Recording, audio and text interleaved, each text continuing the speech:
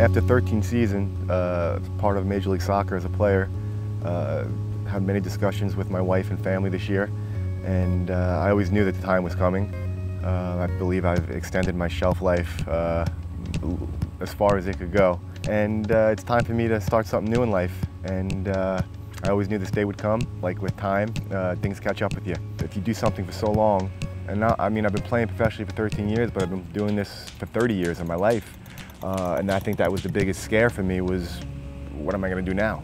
You know, no matter what's offered to me, but how am I played soccer for 30 years, that's all I've known. If I sat out for most of the injuries or knocks that I should have sat out for, I mean, I might be making this announcement at 16, 17 years, you know? I have no regret for that at all. You know, it took a lot to get me off the field because I never thought my position was guaranteed.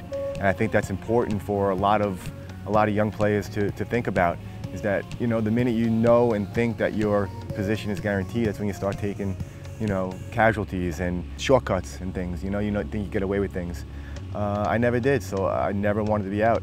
You know, if I had an injury, I would fight my way through it and try to be on it. But unfortunately now, these things are paying for that.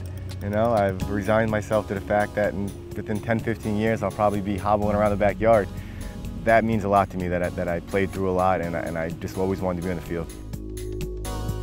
I was raw and naive enough when I first got here in '98 to think that I could spend the rest of my entire career in New York, be that, you know, that one of those few guys in the world who spend, you know, 13, 14 years the same organization. Once I found out the hard way that wasn't going to happen, I always had in the back of my mind, you know, of course I want to come back here and finish my career.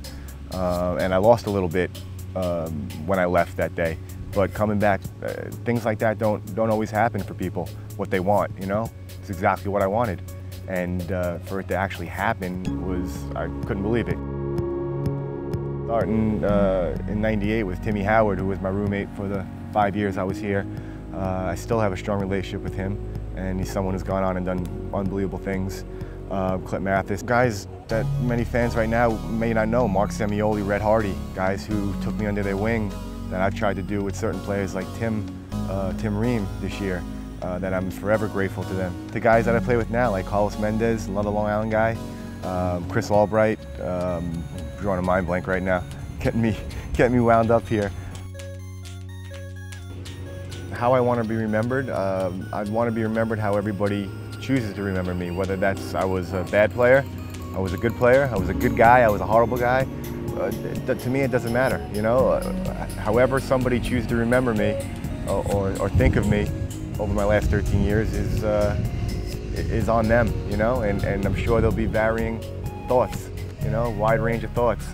But I had made some great friends over the last 13 years. I had some unbelievable memories, fortunate enough to do some good things, and I'm ready. I'm ready to put it behind me and move on to something else.